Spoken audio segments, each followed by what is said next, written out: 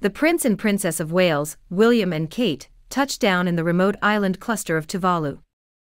The couple arrived at the Polynesian island nation after a grueling flight from the United Kingdom. It was a momentous occasion for the locals, who had eagerly anticipated their arrival for months. The Duke and Duchess, in return, were warmly welcomed to the tropical paradise. Upon their arrival, William and Kate were immediately dressed in grass skirts, and were part of a traditional welcome dance, an experience that they both enjoyed. The couple were then carried to their accommodation, thousands of miles away from civilization, on thrones behind a procession of performers.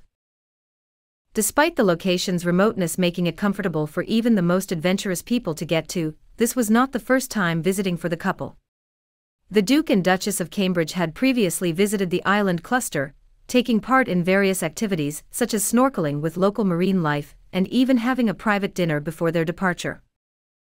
The welcoming hospitality of the locals made their arrival an unforgettable experience. The natural beauty of the island paradises, stunning sceneries, and oceanic landscapes made their brief stay a remarkable one. Kate, wearing a beautiful floral summer dress, and William were captivated by the solemn farewell ceremony in the Solomon Islands before their departure. The visit by the Duke and Duchess of Cambridge to the remote island cluster of Tuvalu was an exotic experience. The couple enjoyed the traditional welcome dance, were taken to their accommodations, and had a memorable stay.